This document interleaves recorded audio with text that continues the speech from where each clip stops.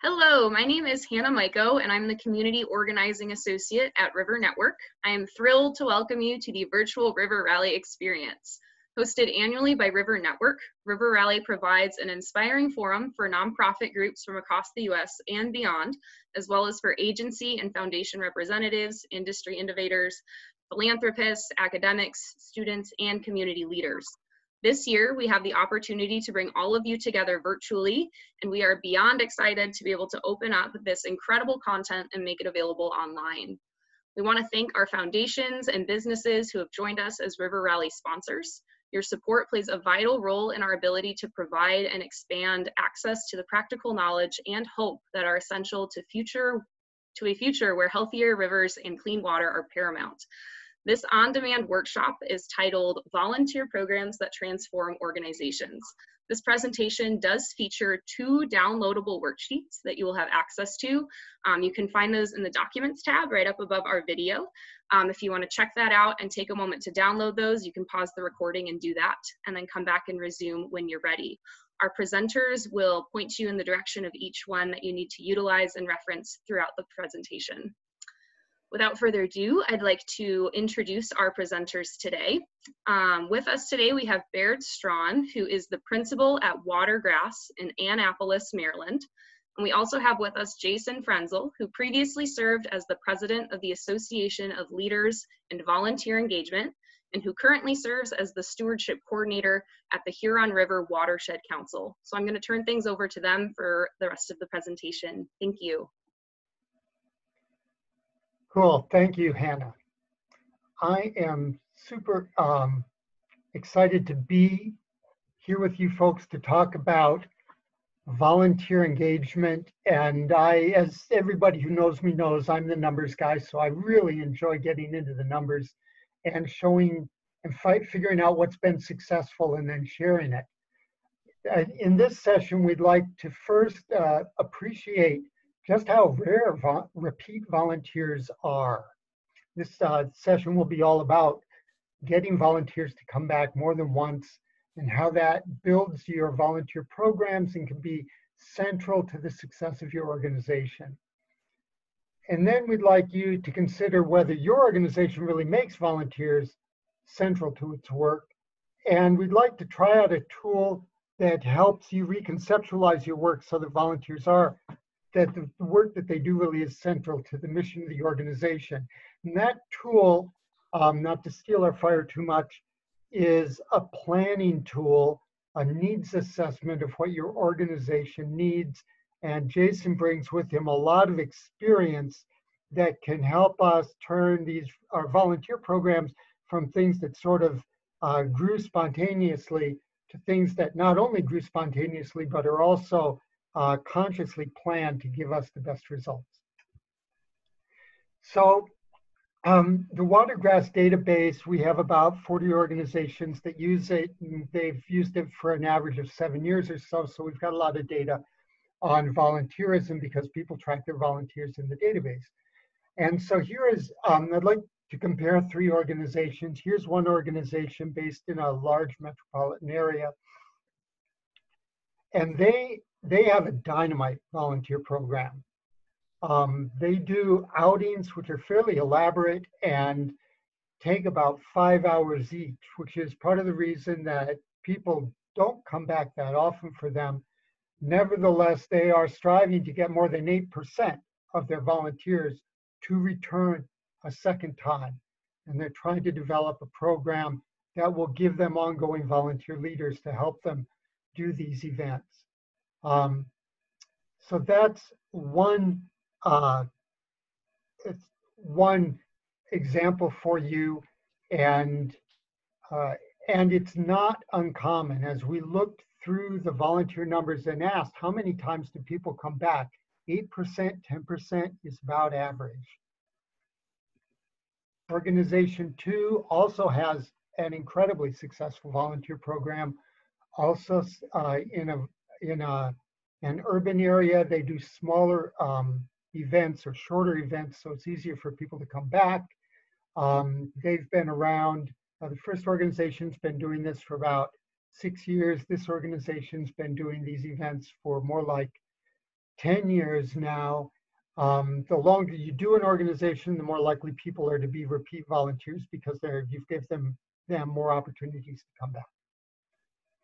And then the third organization, which is the Huron River Watershed Council, which is located near Ann Arbor, Michigan, not far from Detroit.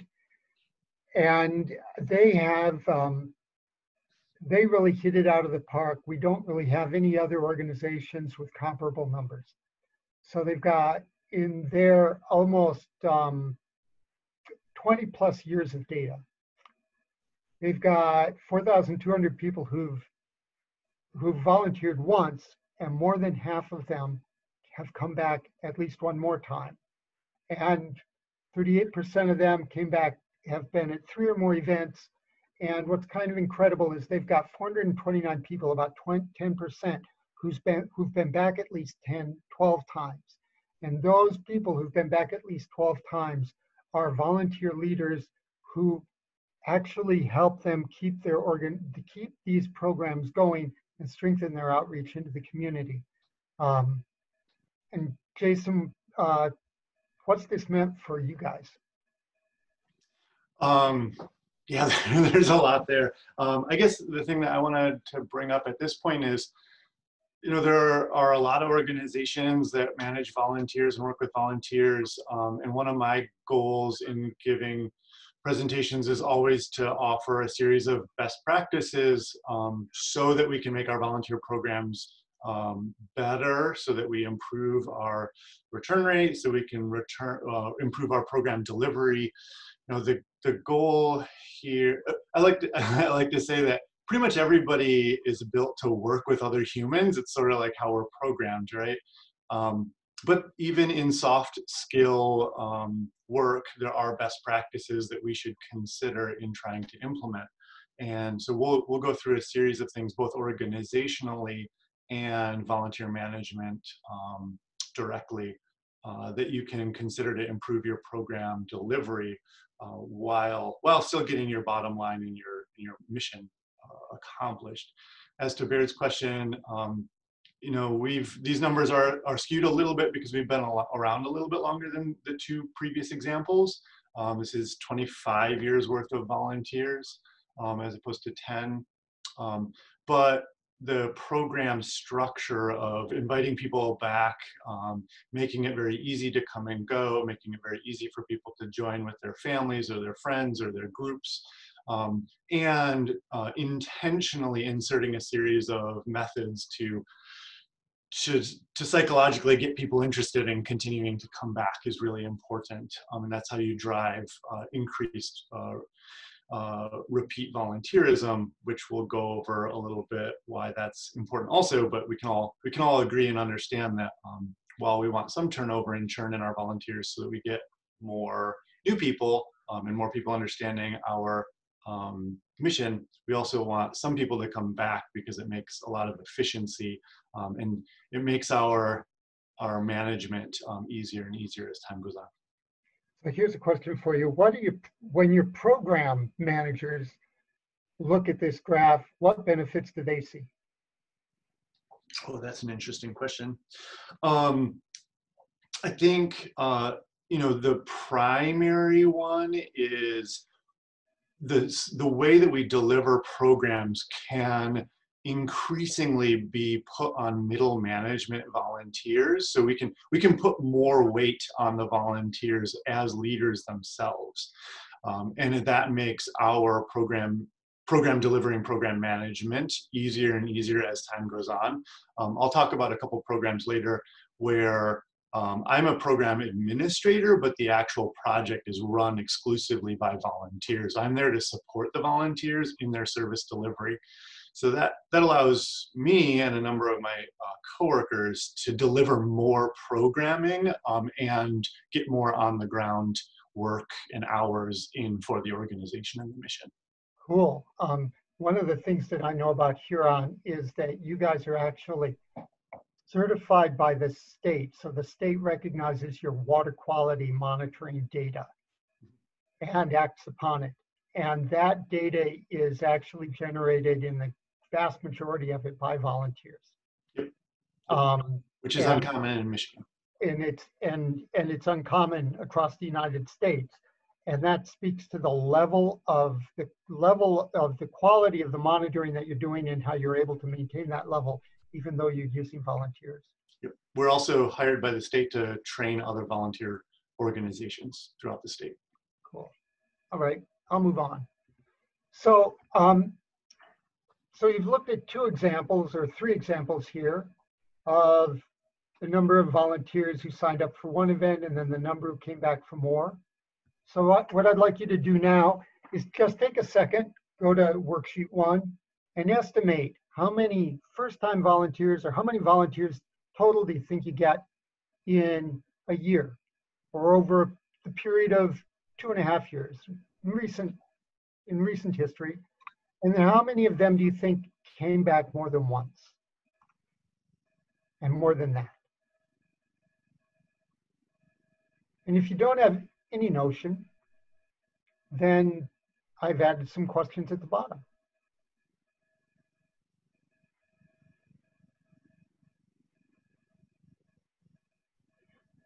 And if you want more time, you can pause the presentation, but I'll continue on. So one of the values of repeat volunteers is obviously, well, there are various values. One, you don't have to reach out as much for new volunteers because you're not losing as many old ones.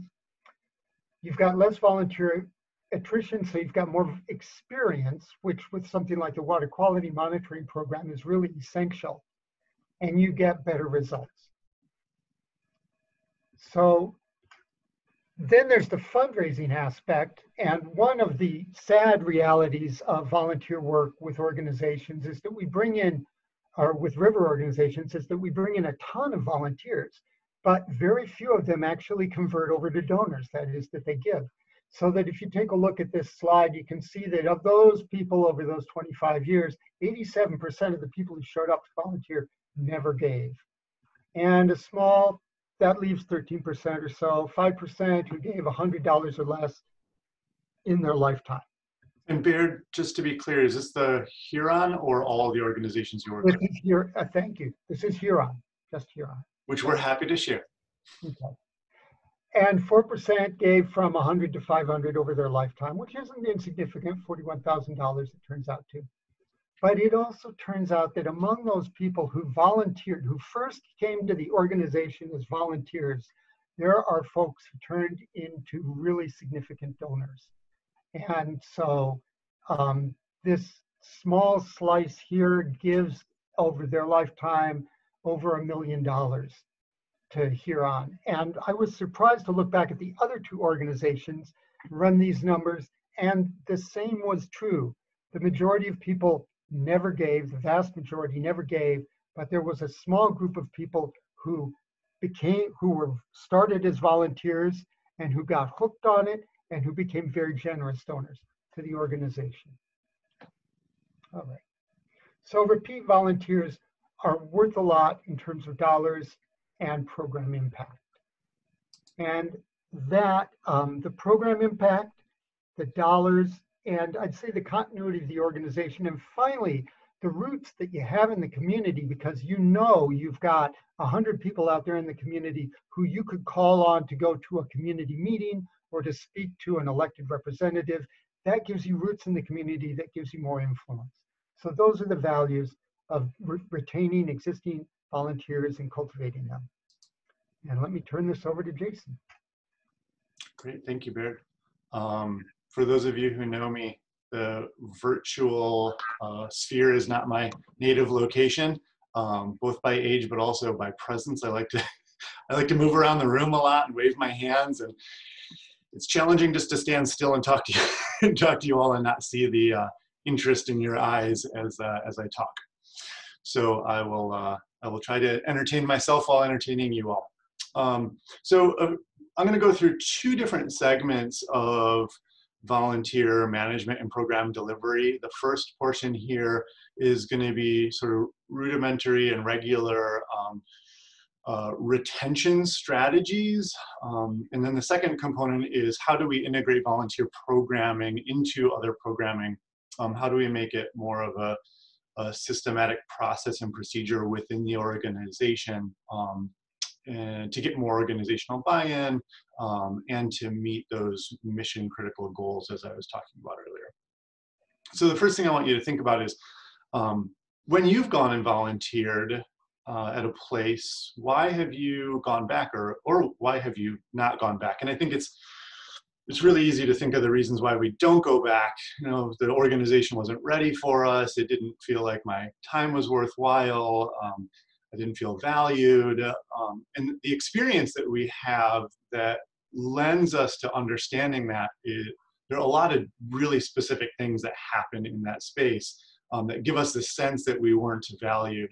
So how do we turn that experience on its head and say, how do we fix every single small nuance that might interest a person, or a specific person is going to glom onto, that's their reason for coming back?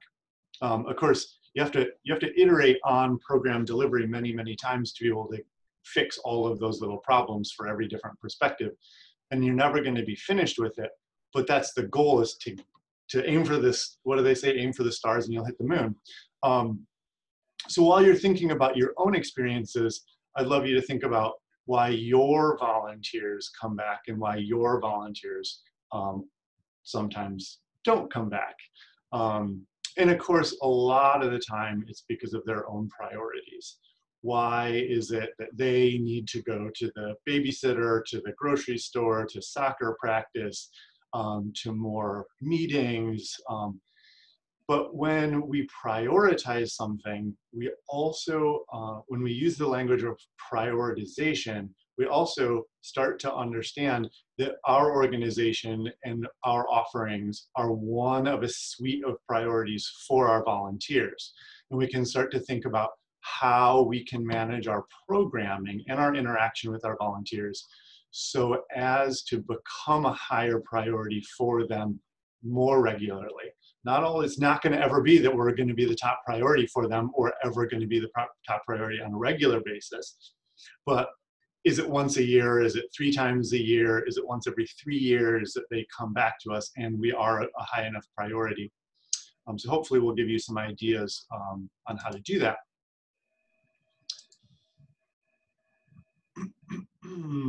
So I'm going to talk about 3 components of retention. One is volunteer motivations, continual engagement, and the ladder of engagement, which is a process that I developed a number of years ago. So thinking about motivations, there are a lot of different theories on human motivations. You think about why we go to work, why we make breakfast, why we get out of bed sometimes when we're locked in our homes for multiple months. There are a lot of motivations to a lot of things. And so I've synthesized a number of motivational analysis and procedures into the sort of like sense of, it's like a 5-point components of motivations. You know, people routinely come to me and say, I can't get a volunteer to do that. I couldn't ask a volunteer to do that. You know, that's beyond, that's too low, that's beyond their ability.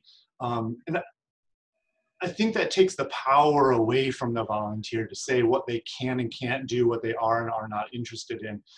We have to assume that they're interested in our mission and we're all working on our mission together.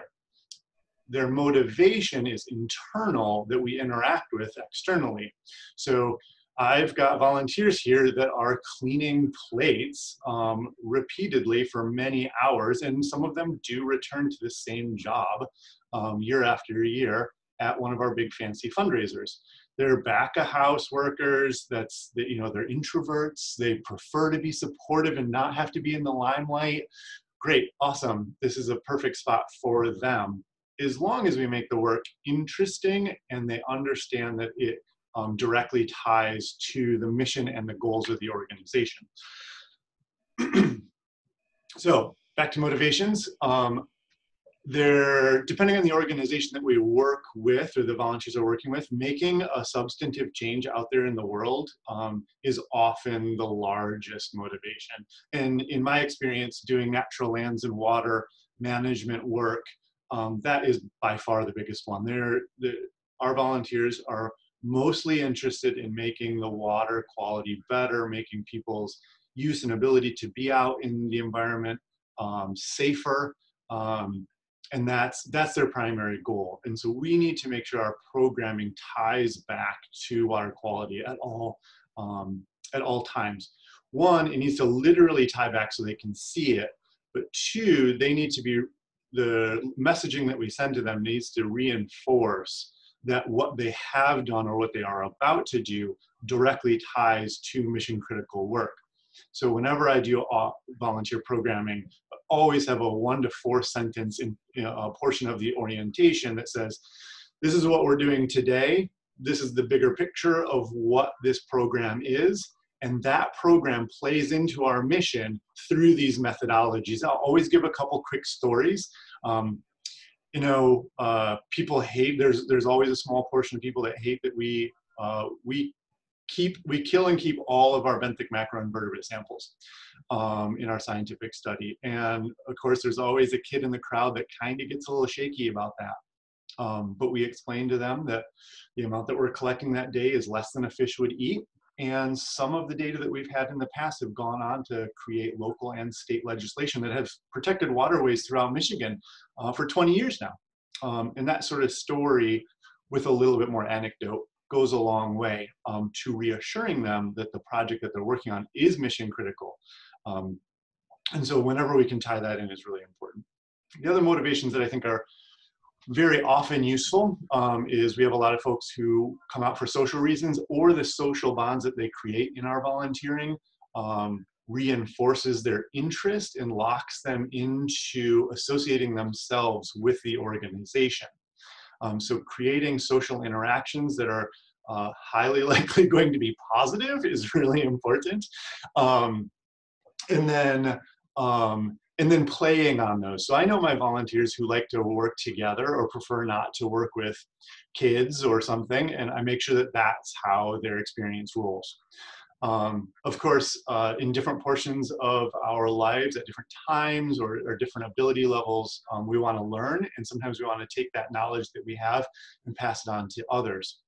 And then lastly, another motivation is power. We don't really think about that so much in our watershed organizations, but oftentimes that's the reason.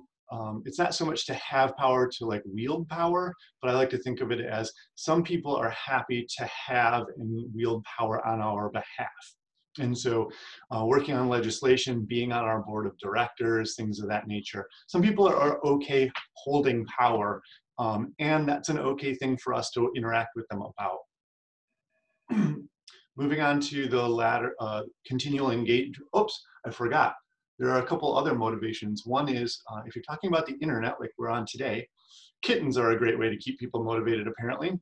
But realistically, keeping people fed is really important when they come to events that are longer than an hour or two.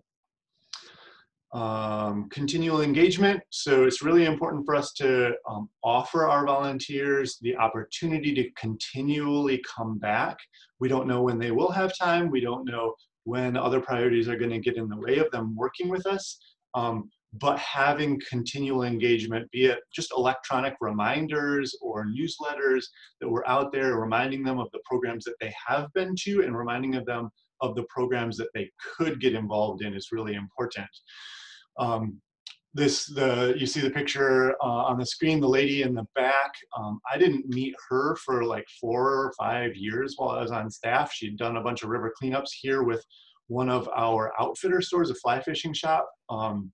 And now she's coming and helping us run kids programming at a bunch of stuff because she, in the interim, had a kid who's now a few years old, and she's just, that's where her life is. She disappeared for a couple of years because her kid was really little, but we were there and we reminded her repeatedly that we had things for her to do. Her interests have changed, her motivations have changed, and we have programming to support her current interests. We also want to make sure, of course, continually to demonstrate the impact, to reaffirm that the work that they're doing, have done and might do with us, has impact on our mission. Like I said just a moment ago, having a multitude of different programs is really important. When I first started at the Huron, we had 3 programs that were very intensive, 3/4 day long, multiple times over the summer, really good citizen science projects, super, super good, like Baird was talking about on our behalf. We didn't have what I call gateway projects, where people could just drop in for a couple hours and then go home, try us out for a minute, and just let more people in the door.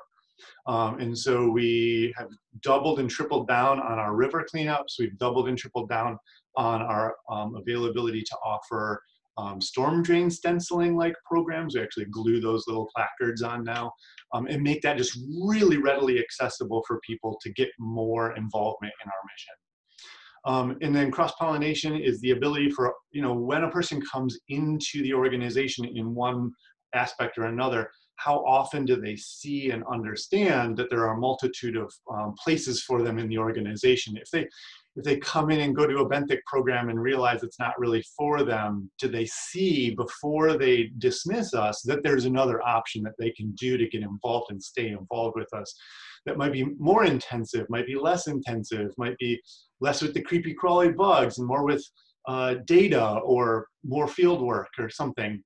So when we showcase that they have the ability to do that before they leave and dismiss us, we up our retention rate also. And then the personal connection. You want when your volunteers come back more than once or twice, depending on the size of your programming, they should understand who you are, know a little bit about who you are. You should also, if possible, and the personal connections between volunteers, fostering those relationships. I've got 2 different pairs of volunteers. I've been working at the Huron for 9 years now. 2 different pairs of volunteers that have gotten married, and they were, one pair met through our programming, and the other, it was like early dates that they came out with us, and they had just had such a good time. Now we didn't make the marriage happen, but they have a very personal connection to us and through themselves to us. And then the last motivation I want to talk about is our what I call the ladder of engagement. This basically, the theory is let people in on really easy programming that's really quick, feels really accessible to a lot of different types of people, and then offer them and encourage them to take on more leadership or more responsibility internal to those programs and then internal to the organization. So a lot of us have water quality benthic macro studies where we have small groups, teams. This is a family with a university group that came out a couple years ago. So they come out and they volunteer one time. Now, if they had a really good time, are they going to come back? Probably. But what else can we build into our programming that ensures that they might come back?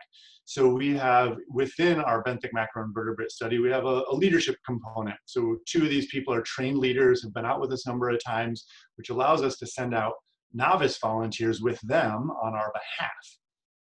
But those, what I realized a number of years ago is those lead volunteers are our bottleneck in delivering more programming. So on our program evaluation at the end, that each one of these people have to fill out based on the structure of the interaction. The first question is, was there anybody on your team that you think would be a good leader?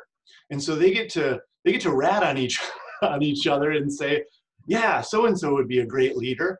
And then come the next training, I say, hey, so-and-so, Bob said you'd be a great leader. Don't you want to come out and do that thing again that you enjoyed? And so we create budding leaders within the program that they already identify with. And so you can see a number of those internal motivations playing into this. Then we take another aspect. We'll take some of those volunteers who have been with us a number of times, and we will offer to them to come and help out with our school education programming. This is data light sort of stuff, but it is very valuable to getting those kids hands-on place-based education. And I'm not going to bring out just anybody from the public to work with area youth. So associated with background checks and risk and liability, we also know these volunteers that are going out. And then, of course, eventually, some of these volunteers rise to leadership within their own programming and become these superstars that run programs with and for us on our behalf. this lady did one of those polar plunges as a fundraiser for us, which was pretty awesome. Yeah, that's what I had for that. Baird, do you wanna take over for a second? I would love to. Let's see if I can get my,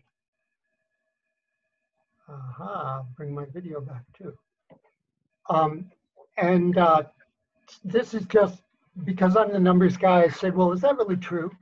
So we did a little analysis of their numbers to see of the people who volunteer for macroinvertebrate and monitoring events, how many of them had attended the training for the leaders of those events. And it turned out that about 17% had.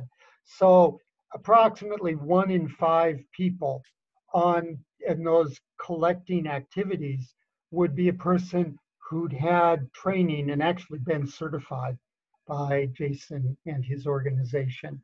And that it does 2 things. One, it produces good quality data, and but it also elevates the professionalism of the encounter so that the people who come to it have an experience where they say, wow, that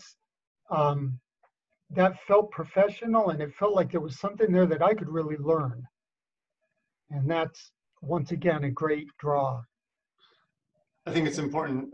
So like I said, the leaders are the bottleneck in this program for us to do more implementation. So we double down and say that pretty directly.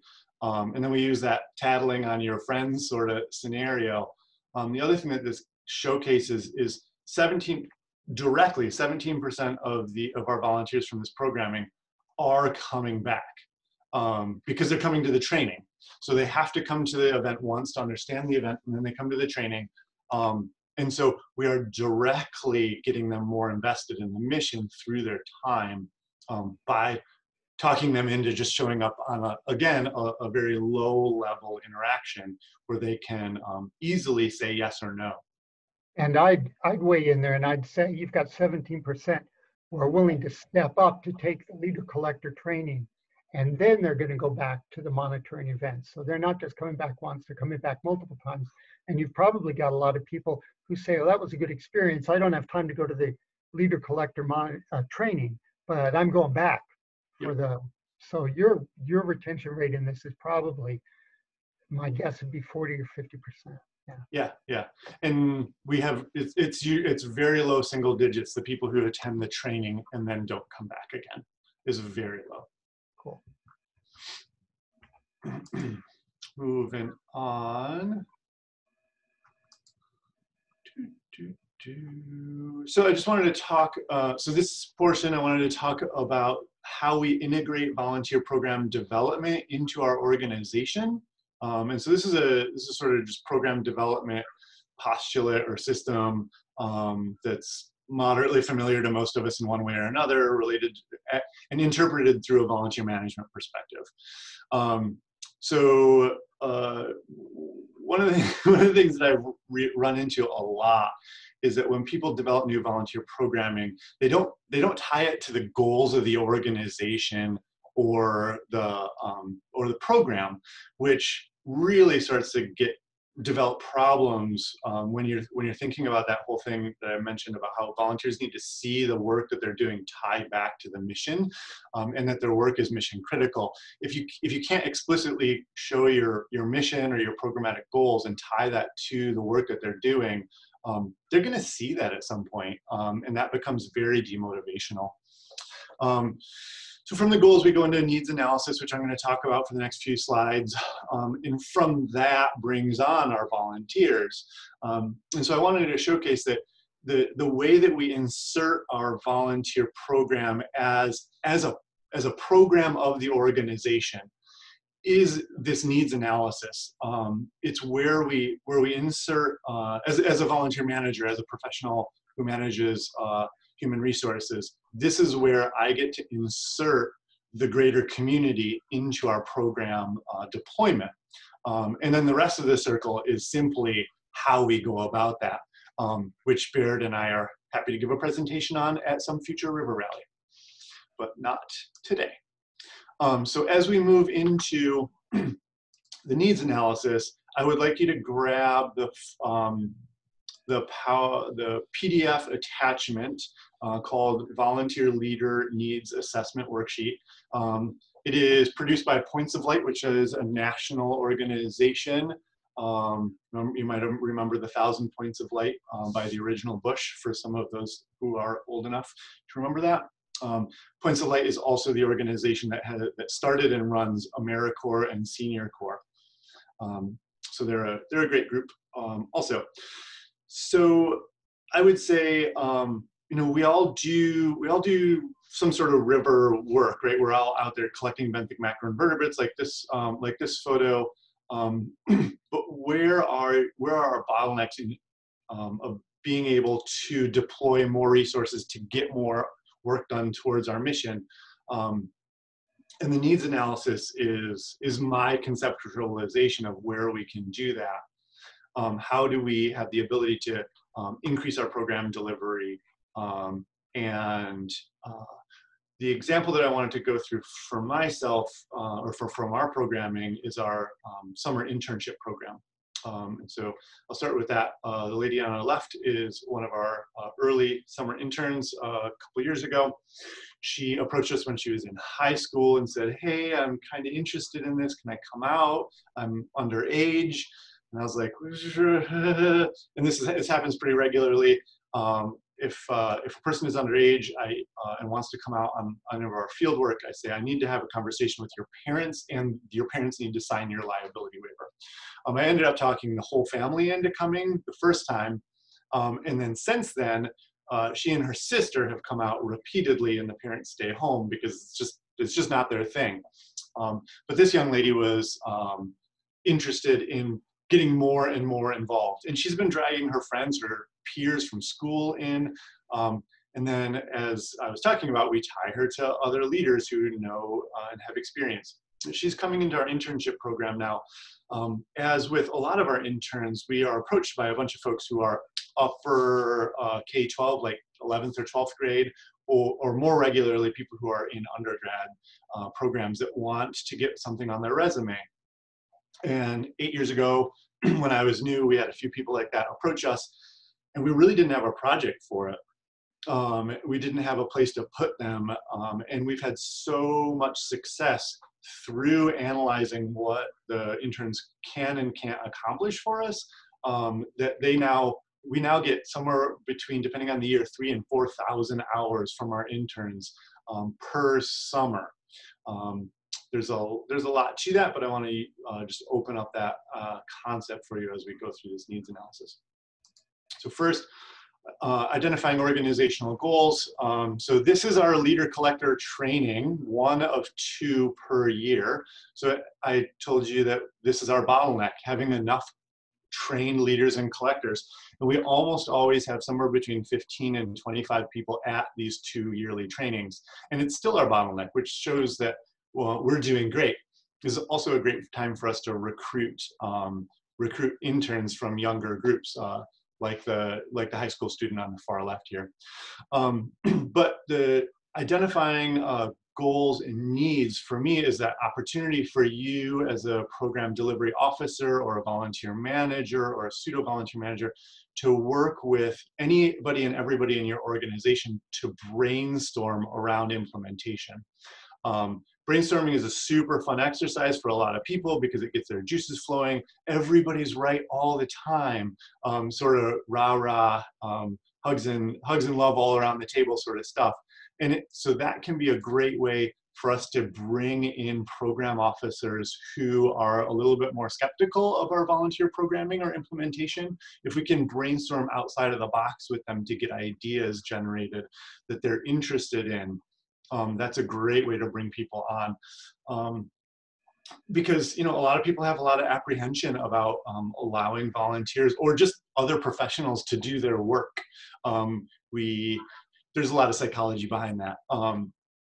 And I also like to insert in here existing challenges, because some people will gravitate towards brainstorming around fixing challenges. I'd love for you at this point and for the next 3 slides to take a break and fill out that worksheet for us. It follows along pretty closely to my PowerPoint. And so you can fill out the first handful of questions here. Another way to identify your needs as an organization, oops, don't get into the cool slide, oof, is what capacity do you need to be able to implement your programming? And so what knowledge, skills are needed, what capacity can you try to bring on that are community resources? So we now have these interns, 30 interns a summer, and they all know how to do field work. They all know how to do some data analysis.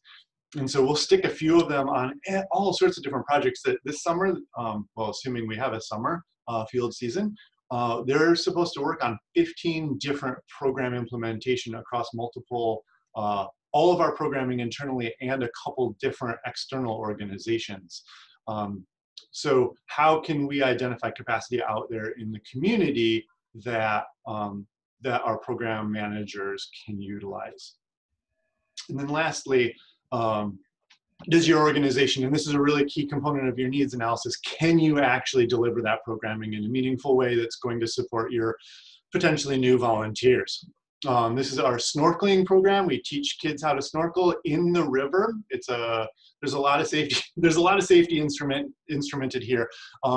But one of the things I realized is I was having a lot of trouble recruiting a lead to run this programming because in the middle of the summer, all of our staff are just running around really, really busy.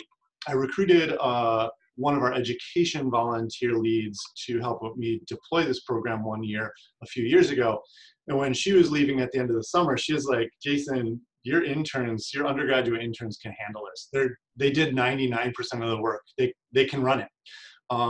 In the last couple of years, they have. I go out and I train with them, and I'm out there for a couple times. I ask them a lot of questions. I onboard them really seriously, tell them about a lot of safety issues. And then, you know, the interns are like 4 or 5 years older than the students that they're working with, but they do a great job. And I check in with the interns every single day, multiple times. So making sure, making sure you have all those checks and balances is important, but identifying where volunteers can play a leadership role in new programming is a great way to integrate volunteer programming with established programming. Then I think I'm going to pass it back to you, Baird. If I can get that to forward. Yeah.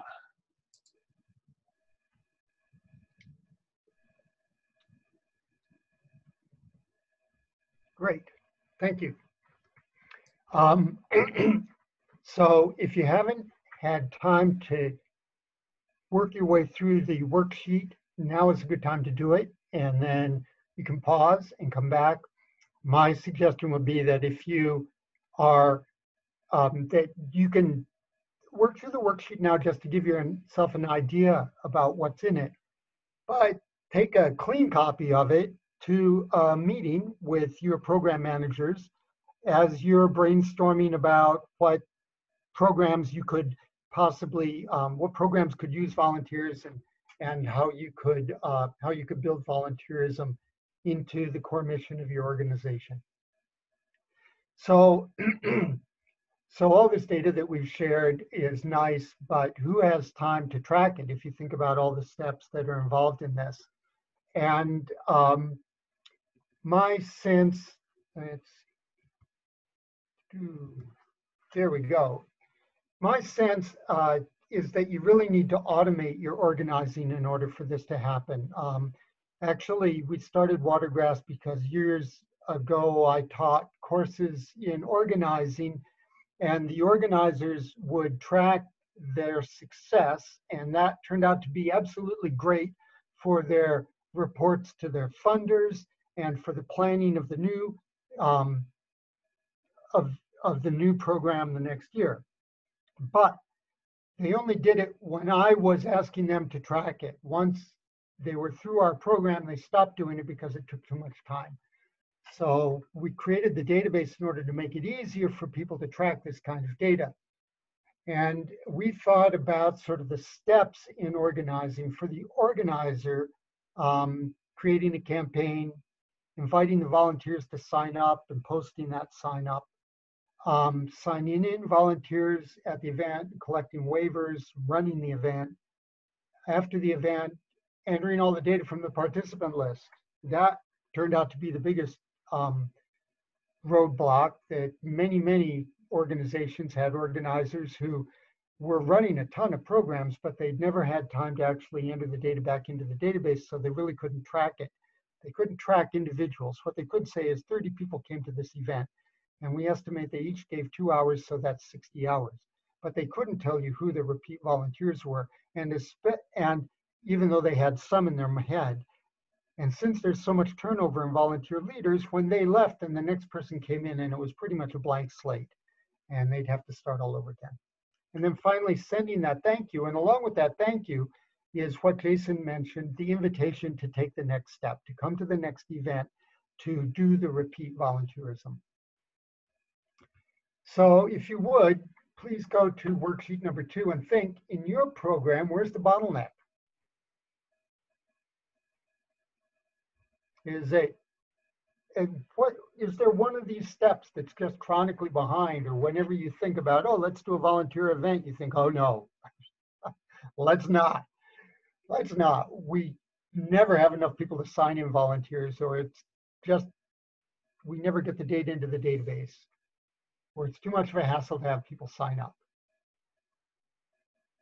So if you want, you can pause this. My suggestion would be to sit down at some organizational meeting and just ask yourselves, where is our bottleneck? And then I'd like to show you some tools that you could use to make it easier for that. And there are various, I'm going to show you tools in Watergrass. There are some other tools that you can use to sign people up. But let's go over to Watergrass. Here, we're looking at the database, and imagine that we have a river cleanup, and it's got all these sub pieces to it. It's got sponsors, it might have donations, and it's got these various different cleanups. And in it, we could set up a cleanup like this downstream cleanup, which is at a particular place. We could say, we could give it a description and then a long description about wearing shoes that can get wet or waterproof boots. We can tell people what the location is, what the hours are. And then down here, we can just say, okay, what is the URL that we can use people to sign up at? And if we click on that, you'll see, oh, look, here's our list. And so there's the downstream cleanup. And if people click on that, this is the URL. I can put that in all my emails. I could see, please come in for this event. And then when people sign up, if I go back in and sign up and we run the event, one thing that we could do, and I'll show you that in a second, is we could sign them in at the event. So that hours and be done with that part of it at the event. And then if we go back here to the event itself, we could, after the whole event is over and we've got that list soggy and crumpled, we come back to the office and we could pretty quickly go through this list. Here's everybody who signed up. I can add people who showed up and weren't in the list. And I could, all right, almost all these people signed up. They almost all gave 3 hours. So I could say, there's 3 hours. Now everybody's got 3 hours. This guy here, this Baird Straughan guy, he was a no-should.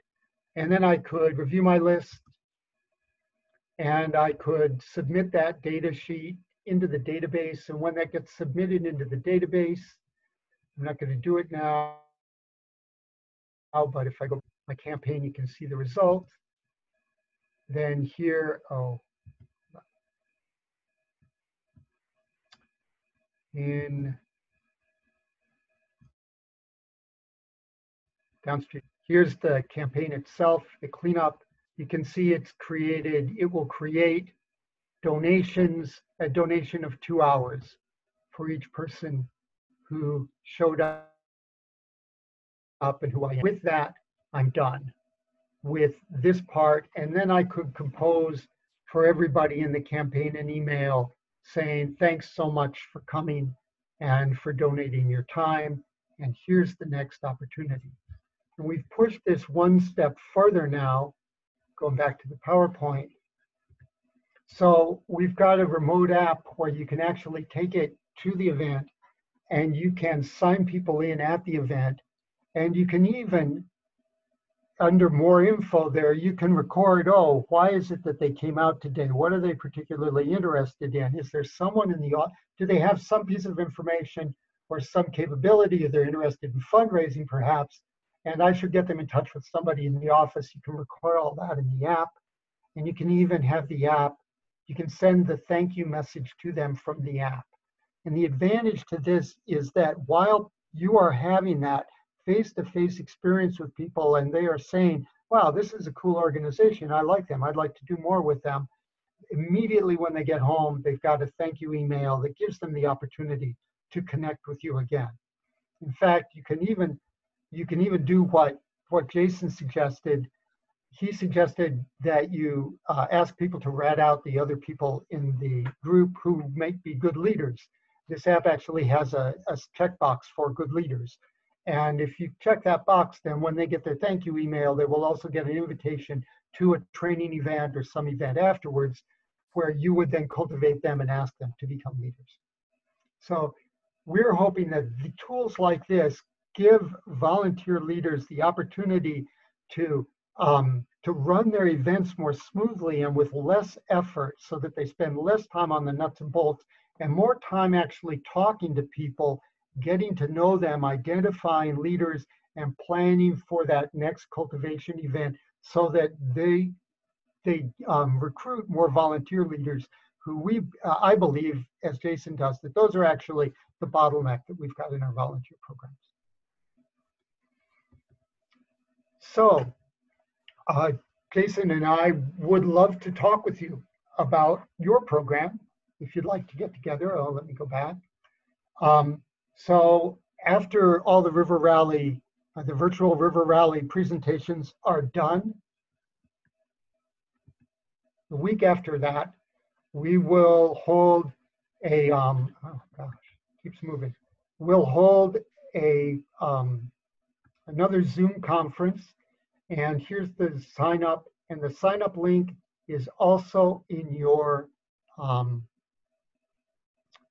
it's also in your worksheet. So you can go there, click on that sign up link and sign up for the conversation. We'd love to hear about your programs, the challenges that you have, and suggestions that you have for us and whatever might make this presentation better. So that's the two of us. There are our emails. And Hannah, back to you. Yeah, absolutely. Thank you so much, Baird and Jason, for such a wonderfully thorough presentation. I know I personally learned a lot. Thank you to all of our attendees for tuning in and watching this presentation today. I've just got a couple quick announcements before we sign off. The first one being that if you want to learn more about Baird and Jason or connect with them, their names are posted right above this video. If you click on their names, that's a link to their full bio and also their contact information. So please feel free to reference those links above if you'd like to contact with them offline. My second announcement is that if you're wanting to stay connected with other rally participants or you're posting about rally online, to please use our hashtag, which is hashtag virtual river rally. It's right on this slide as well. So please use that throughout the conference to stay connected and let us know that you're tuning in. Our third announcement is that River Network is a membership-based organization. So if you want to learn more about becoming a premium member, the benefits that that has to you and your organization, please feel free to visit us at our website, which is rivernetwork.org, to learn about all of the great perks we have for premium members, which is nationwide. And then my last announcement, and maybe the most exciting, is to save the date for River Rally 2021. We are planning to be in San Antonio, Texas with all of you next May 14th through the 17th. So fingers crossed that we will all be together in San Antonio next year for Rally. So thanks again for tuning in. Thanks again to Baird and Jason. Do you two have any final closing thoughts for our audience today?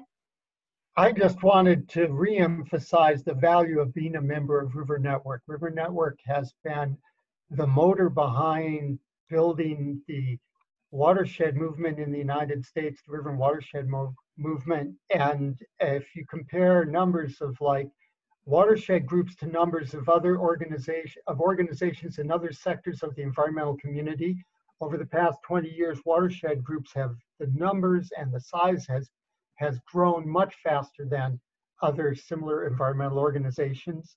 And a lot of that has to do with the work that River Network's done. So I hope you'll be a member of it. It's a great investment. Thanks for the shout out. All right, well, we're gonna sign off. Thanks for tuning in. Keep an eye out for other Rally live sessions and on-demand content, and we will see you soon.